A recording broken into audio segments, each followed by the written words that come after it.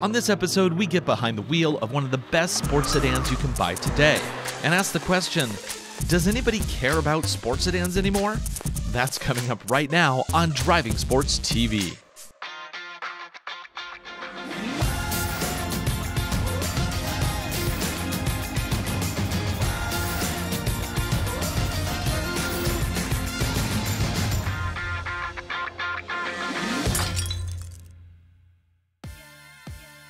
This is the 2022 Genesis G70. It's a mid-cycle refresh that finally brings the design in line with the rest of the family. The model we're testing today is the Sport Prestige, which features the top spec 3.3-liter twin turbocharged V6, good for up to 365 horsepower and 376 pound-feet of torque. This powers the rear wheels through a now standard 8-speed automatic transmission. All-wheel drive is also available. EPA rates economy at up to 18 miles to the gallon in town and 27 on the highway. Prices you see it here, $51,945 US, including destination. Everything about this refresh G70 looks the part of the sophisticated sports sedan. From the gloss black 19-inch sport alloys wrapped in Michelin Pilot sport tires, to the quilted seats, to the gorgeous black forest paint. Even the brakes are top-shelf Brembos. Unfortunately, the exhaust outlets are fake, but the side vents are real, albeit a little exaggerated. In the back, you'll find up to 10.5 cubic inches of storage capacity. Fold the second row down for larger objects.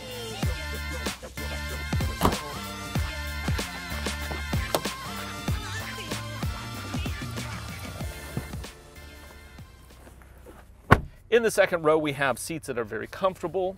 We have a fold-down armrest with integrated cup holders. I can move the seat next to me if I need to adjust the passenger there for my own legroom, but can't do that on the driver for safety purposes. Of course, you don't want to be messing with the driver while they're busy driving.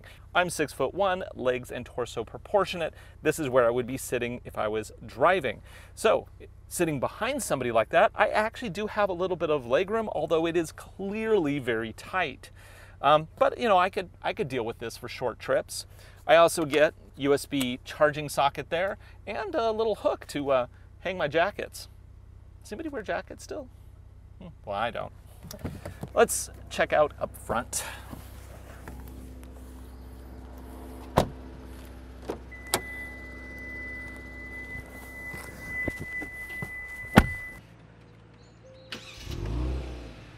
I really liked the last G70. In fact, we almost bought one for my wife, but she ultimately decided on the Crosstrek. Is that the only time in history somebody's cross-shopped a G70 and a Subaru Crosstrek? Probably. But ultimately we went with the Crosstrek, and we have a whole video about that. Today we're talking about this G70, and for 2022 what they've really done is bring this G70 up to the rest of the family specifications and looks. Here is a vehicle that is just honestly one of the best looking cars on the road. And it's not just on the outside. On the inside, this thing also feels like a high-end luxury sports sedan. We have this amazing steering wheel with all the controls integrated. It's typical Hyundai family stuff. It has nice clicky paddle shifters that feel good to the hand. Plus the steering wheel also has 2 stages of heat, which is a nice touch. But just the leather quality they have here is top-notch. And that contrast stitching that also matches the quilted sides and the quilted seats, it just comes together as a package that is just phenomenal. And then down here we have the little kind of like a fish scale grind on this aluminum, and that just looks amazing. I mean, basically this whole car just looks amazing. The fact that it comes from the luxury division of Genesis is here nor there. It's just an amazing car.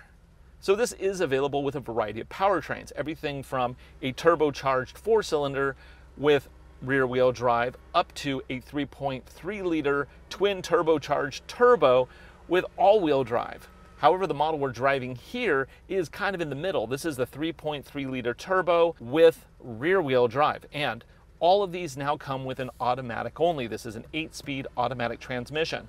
Yeah, the previous version you could get a stick, that's now gone, unfortunately. The gauge cluster is a little funny. They didn't fully commit to a digital display. Just the right half is digital. The left half is an analog speedo. When you use the blind spot camera system, it's all on the right side because of course it's not digital on the left, which is a little funny. I mean, just fully commit, guys. For the nav system, everybody gets a 10-inch unit, but it is very closely related to what you would find from Kia and Hyundai. It's basically the same system in their newest vehicles. Recently, I tested the Kia Sorento and I had a lot of problems finding what I wanted. I did a lot of just freestyle searches and it couldn't find anything. So let's give it a try on this one and see if they've made it better in the Genesis. Please say the POI name or address you want to find. Find the nearest Cafe Ladro. 5 results. Boom, found. right there like it's supposed to do it. Clearly they are dumbing down the system in the Kia to help segment it so that it's not encroaching upon the Genesis. Because this does what it's supposed to do, to be quite honest. Even though this is very, very similar to what you find in the Hyundai and the Kia, I like the graphics here better. They're easier to see with a quick glance, and that is really important when driving. They have everything from, XM satellite radio with their Winamp-inspired graphics. It really kicks the Lana's ass. Does anybody other than a Gen X person know what the heck I'm talking about? Anyway, it does have satellite radio, and it can also do FM and AM and all that stuff. Go back to the menu here. Sounds of nature for people who are into that. I don't know why they keep putting that on there. I think it's just adding to the clutter, and this has a clutter issue, that's for sure. And let's see, we have a voice memo option. Want to record? This car's pretty good. In fact, I would totally buy one. Then we can play that back. This car's pretty good. The sound quality is not great. I don't know why you wouldn't just use your phone for that, but whatever, it's an option. And then also, we have a lot of safety stuff. Where's the safety stuff? See, this is the problem. You get too many options. It's under Setup, Vehicle, and then this is where you can configure everything from your forward collision, your lane safety, your blind spot warning with integrated camera view, which is cool. There's also parking sonars, adaptive cruise control with lane centering and detection. And of course, if I go into reverse, I can see a rear view camera as well as a satellite view, which is pretty cool. And if I steer, I can see tracking lines, which is phenomenal. It's exactly what you want. This head unit also supports Apple CarPlay, and it uses the older style USB. Once I plug it in, I answer a couple questions, and boom, we have CarPlay. Now I can configure this to be full screen or to be part screen. I prefer it full screen because when I'm in the CarPlay experience, that's what I want. The panel here is actually just gorgeous. The colors are nice, they're accurate, the resolution's super sharp. This is now one of my favorite displays that you can get in a car. It's just fantastic. And of course, it is fully integrated, so if I want to do a search here, I can do find the nearest Cafe Vita.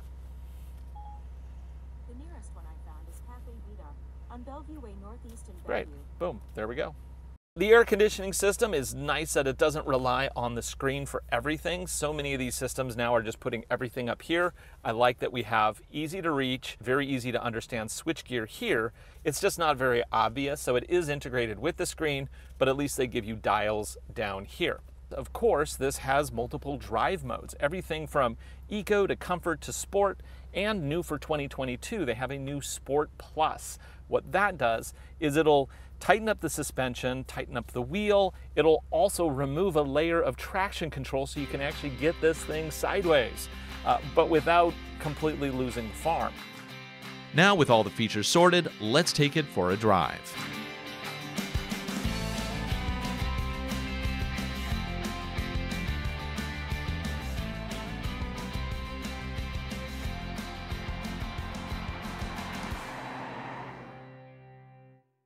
Our test car came equipped with the Prestige and Advanced packages. What those offer are a number of really great features that, in some cases, you can't even get on a BMW without going way more expensive. So, for example, rear limited slip differential to help put power down evenly. It also has adjustable suspension. When I put it into sport mode, it stiffens up. Let's put the throttle in and feel this as I go into compression, and boom, so composed, so nice. Driving this, it just feels like a premium sports sedan. It does everything that I want. Now, I'm not sure I would take this on a track day. I'm not sure if it's quite set up for that. It looks great. It has tons of safety stuff. Yeah, it's just really the whole package. And it's kind of funny because this is such a great sports sedan at a time where people just aren't really caring that much about great sports sedans. It's all about crossovers and SUVs. It's not about sports sedans. But if you are in the market for a sports sedan, the G70 really offers something great.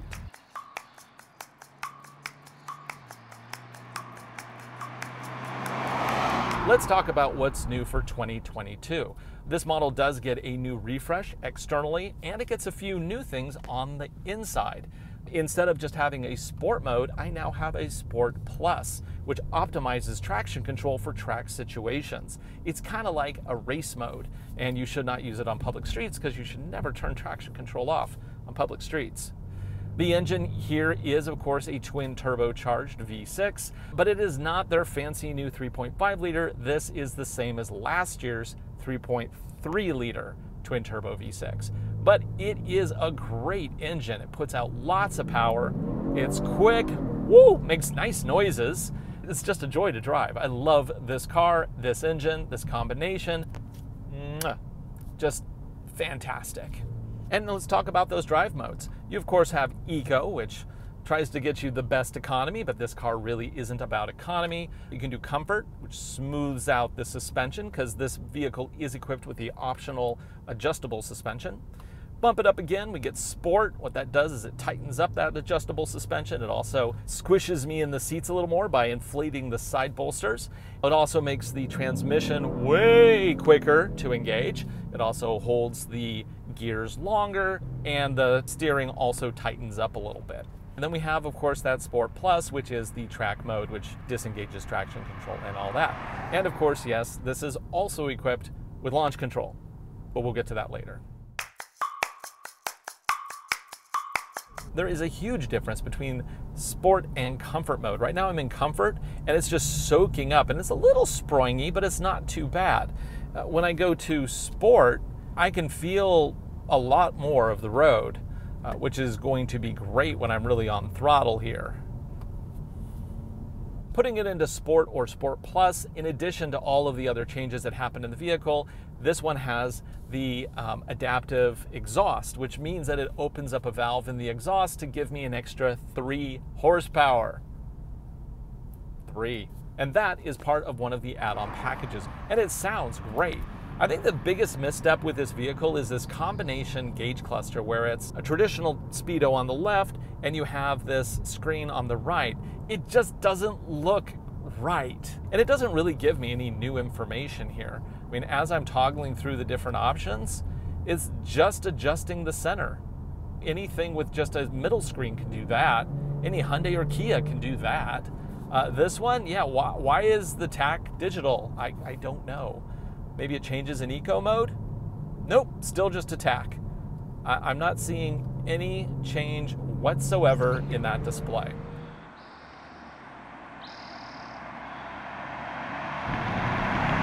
Woo! There's something great about rear-wheel drive cars, just the way they feel as you stab that throttle while going around a corner. I'm sorry, as you gently apply power as you're going around the corner.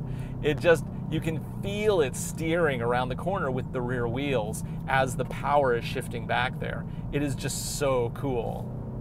I'm gonna jump onto the freeway here. I'm gonna keep it on, and let's just keep it on Comfort. I think this will be fine. So one of the problems with a car like this is that you wanna drive fast, and unfortunately, around here, not everybody does. I just feel like I'm driving a whole lot of untapped potential. Okay, with this little jaunt on the freeway is going to give us an opportunity to test out the adaptive cruise control with lane centering. I'm going to turn it on. I'm going to hit the center steering button, which will give me a little green steering wheel, which shows that it's now steering for me. I'm going to accelerate well past what the car in front of me is doing, but the vehicle is never going to go faster than the car in front. It's checking the distance and maintaining that based on my setting here. So as we go around the corner, let's see how well this keeps us centered. Steering, steering, steering, steering. It's actually doing a really good job. I didn't really expect it to do that poorly because I've used these systems before and they usually work well, and this one works very well. So I think anybody who's looking for that feature will be really happy here. Because of course, the whole point of this system isn't an autopilot. It is designed to help make you more relaxed on longer trips, longer journeys. You know, you're not like steering all the time. You let the car do the work for you. After I drove for myself, I just take my foot off the gas and it picks up where it left off. We're currently doing 70 because the car in front of me is doing 70 as well. We're just pacing it. Nice. Of course, like any self-respecting sports sedan, the G70 does feature launch control. This is a special program to optimize engine output and traction control systems to produce the best possible acceleration from a dead stop. Let's give it a try and see if we can hit 60 before the bend in the road. This is a rear-wheel drive vehicle, so we have to optimize everything to get the maximum 0 to 60 performance. To do that, I'm going to switch it into Sport Plus. That tightens up my seat, the little bolsters kind of inflate, and now I'm feeling like I'm way more stuck in. The gauge cluster, actually the safety systems, instead of just showing a car, it now shows a racetrack on either side, which is cool. But more than just that, it's going to optimize throttle, it's going to optimize traction, and this also, of course, has launch control, which means that it'll also optimize 0 to 60. So I'm now going to hold down traction control for about 3 seconds. It now tells me traction and stability control disabled. What that really means is that launch control is now enabled. Now, you should never do this on a public road. We are on a closed road right now, so this is all safe. The road is a little dirty under the wheel, so we should see a little bit of wheel spin, but hopefully not too much. So now I'm going to use my left foot and hold down the brake pretty hard. I'm going to mosh the throttle. It says launch control ready. 3, 2, 1, release the brake, and away we go. And 60 in 5.02 seconds. Now keep in mind, this is not like a high-end M car. This is more to compete against like the entry-level, not really entry-level M, but more like the higher-end 3 Series cars from BMW, in that it has a lot of the same kind of level of performance and features. But with this car, you don't have to pay extra for the stuff that you really should just get. I mean, this has a limited slip differential in the rear. And yeah, it is an option on this vehicle, but it is an option that you want to have, and it still is priced at about $52,000 for what is a very competitive vehicle in this class. For Driving Sports TV, I'm Ryan Douthit. Thanks for watching. Be sure to subscribe, leave a comment. We'd love to hear what you think, and I'll see you again right here next week.